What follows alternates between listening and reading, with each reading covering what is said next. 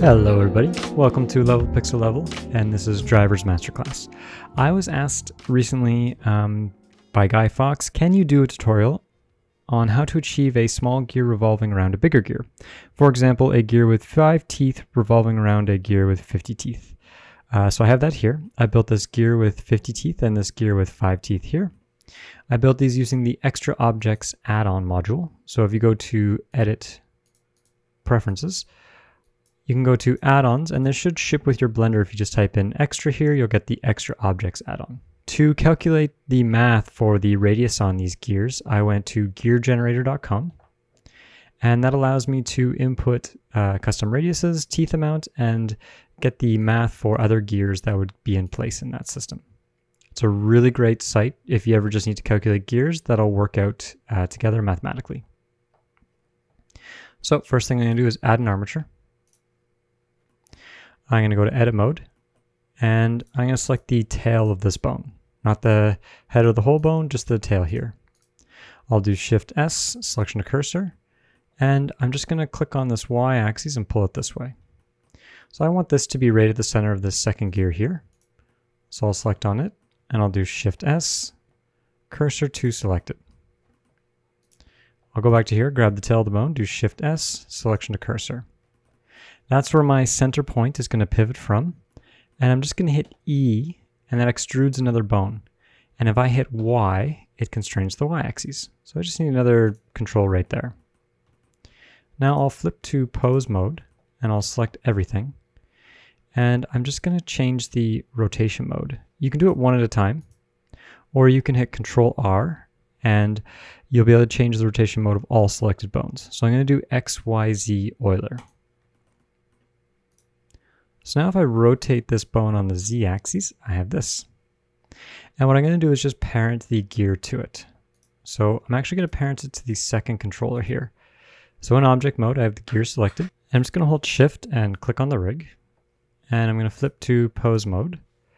And click on the second controller here and do Control P to bone.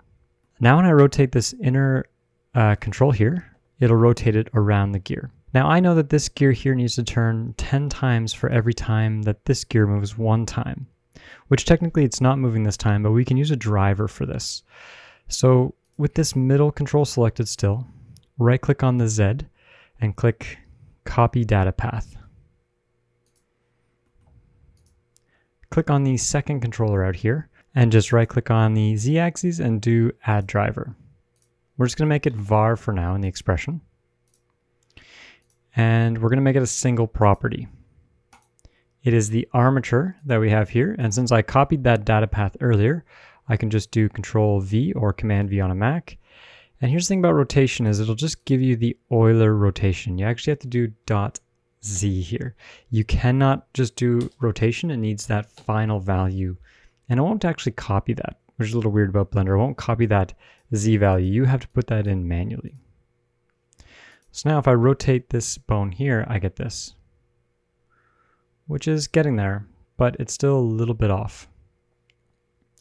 What I need to do is multiply this variable. So I'm going to go to Edit Driver, and I'm going to multiply the variable by 10.